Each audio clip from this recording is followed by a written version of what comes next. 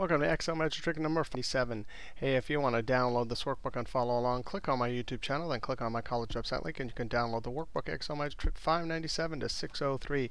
In this trick here, we want to look back to the last video we made, Excel Magic Trick 596. In that video, we had 4 criteria up here. And we actually used this formula right here, and it's actually looking up here. And if we had a blank, we wanted to consider all of the criteria in a particular column. So we used the search function. Now, there was a problem with this. If you have the name Mo, so in here right now we should be getting a count of 3. Mo, sales rep 2, and product 2. So you can see we get these records right here. And then anything in this column, that's why we get a PL1, PL2, PL3. But why is it getting 5? The reason is because search, in this column right here, it's looking for MO. Well, what does search do? Search finds a subtext string within a larger text string. So, of course, it's seen any Mo. This Mo right here, there's an MO there, so the search is finding it and returning a true.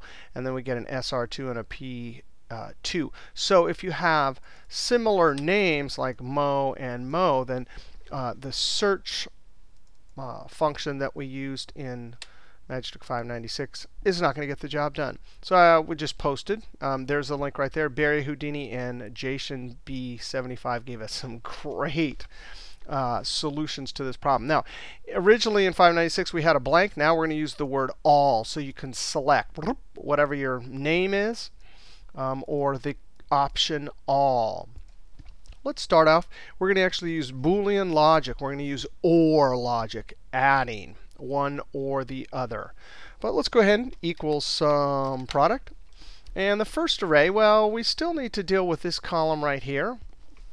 So I'm going to, in parentheses, put a double negative, no double negative, open parentheses, and I'm going to say this column here, Control-Shift-Down arrow, any of those equal to Mo. Now, right now, we're going to get a series of trues and falses. F9, right? We need to convert them to zeros and ones. I'm going to Control Z. But notice that some of them will be zeros and some of them will be 1. Now, if we switch this to all, ALL right now, there are no alls here. So this will be all falses, which means all zeros. But watch this. We're going to use Boolean logic. We're going to add plus. And I'm going to say, is this cell equal to all? Amazing. This is from Barry Houdini here. What does this do? Well, this is a string of all zeros. If it says all there, this is going to give us 1. But this is an array. And we're saying, please add a true. Well, anytime you get a string of all falses and trues, you're doing an operation. Anything like adding or dividing or whatever converts the trues and falses to ones and zeros. Well, if you add 1 to a string of zeros, the 1 is added to all the zeros, and you get nothing but a string of ones, which means all. That's exactly what we want. If it says all here, we want there to be a 1, 1, 1 or a true, true, true for all of these. Ultimately, a 1, 1, 1, because in the sum product, we're going to take the first array and multiply it by the second array. Now, we don't need to use double negative because this action right here, this is an operation on trues and falses, and it will yield true plus true is 1.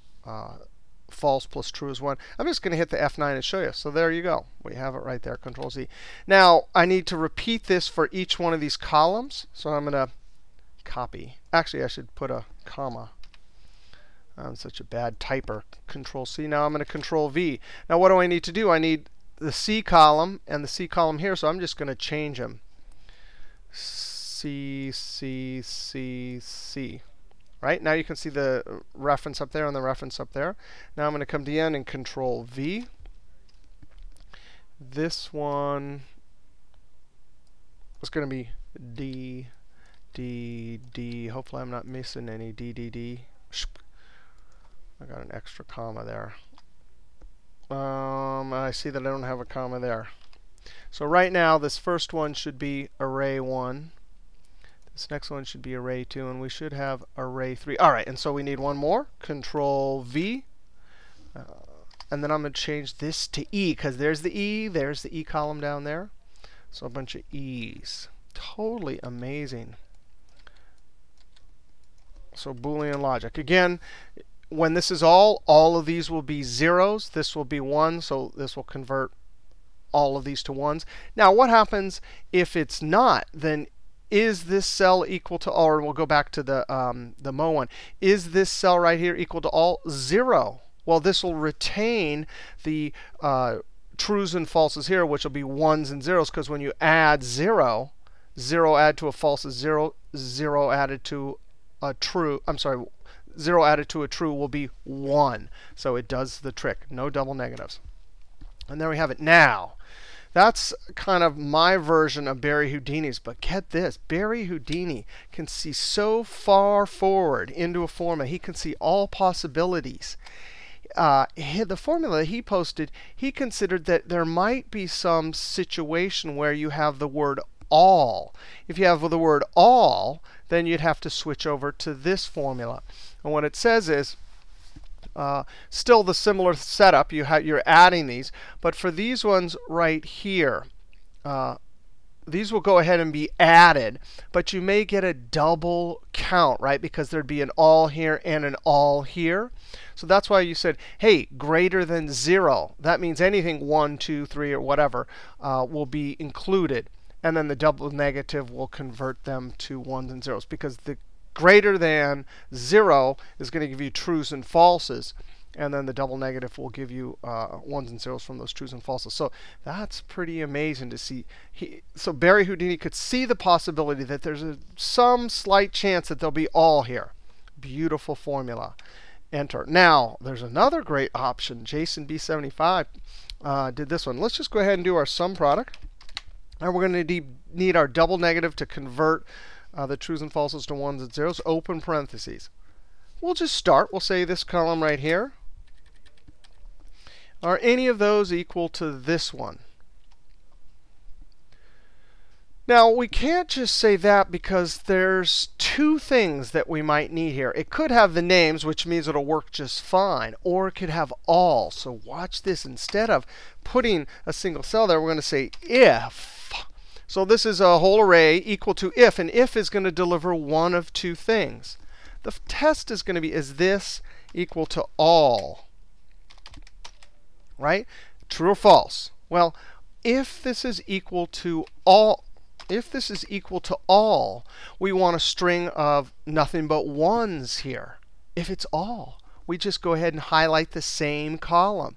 In essence, this is saying, are all the things that are there equal to all the things that are there? So you're automatically going to get a true in all circumstances. The double negative will convert it to a 1. All right, so if it's all, that's what we want. Otherwise, if it's not all, we want to click here. That cell now gets put in front of this equal sign. We say, is anything in there equal to Mo, or whatever it is. Totally awesome use of the if. All right, now I'm going to close parentheses. This and then a comma. This construction, again, just like this one up here, we're going to have to use 4 times. So I'm going to Control V, change everything to a C. C. If only I can see this correctly and get them all right. And then here, Control V. Actually, I'll Control V twice. C, what comes after C? D. D. D. D. I bet you we could use find and replace, but this is probably faster. And then E. E. E. Oops, I forgot one. Oh, that would be a disaster. I'd get an error and then have to track it down. All right, and then I come to the end, right? So totally clever use of the if function there. So that will work. Now, all of these formulas here, all of these can deal with the fact that there's Mo or Mo. Right? When we have Mo, even the search finds it because there's Mo is the biggest thing in that column, right? But when we do Mo, this search is not going to, the search right here is going to cause a problem. If you have no duplicates, then of course this formula will work. Totally awesome. Nothing like hanging out at the Mr. Excel message board. All right, we'll see you next trick.